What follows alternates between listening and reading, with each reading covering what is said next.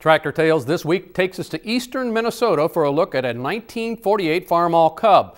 Originally built for small garden operations, this tractor is surprisingly versatile.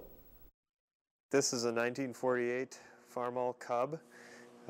It does have the hydraulic unit on it, which is a nice option. Some of the early Cubs did not have this, but it was used. The Farmall Cub line had a complete set of implements that were made especially for the Cub tractor, and they had the touch control hydraulics that you could raise and lower those implements, and it was one of the early tractors as far as having that type of feature available to it. This one was brought to us in nice original condition. It was not too beat up, not totally worn out. In the process of doing the restoration, we did end up overhauling the engine and replacing pretty much every bearing, gasket, seal, race, etc.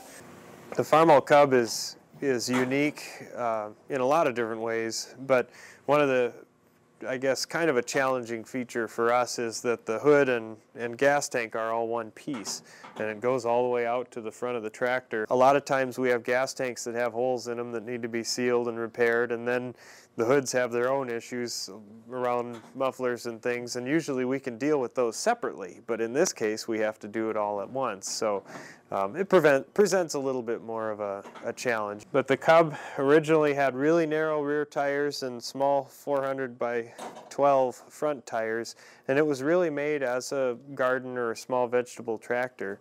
But as I said before, they had implements for everything for these. They had belly mounted blades that you could use for pushing snow or grading a driveway, or you could have planters, and even a loader was available for this tractor. So they really were quite diverse.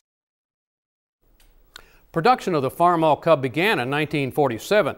The tractor remained relatively unchanged until 1964, when different variations were introduced. Let's head to